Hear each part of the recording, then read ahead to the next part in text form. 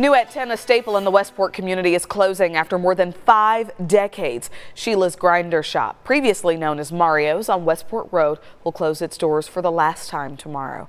41 Action News reporter Nick Starling takes us inside.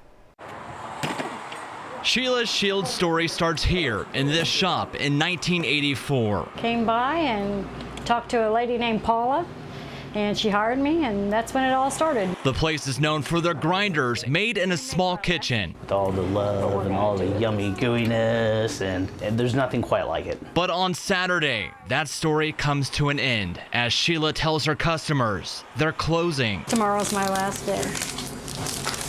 No, I know.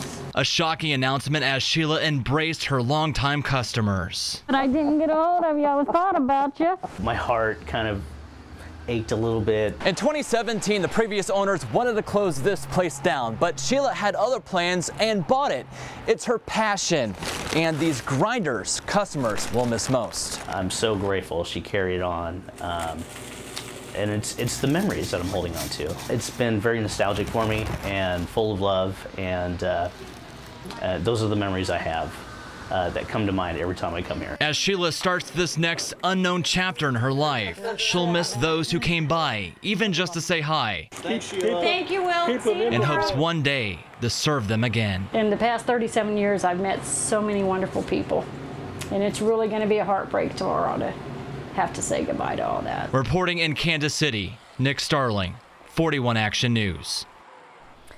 The store's last day again is tomorrow. They will open at 11 a.m. and close whenever they run out of food.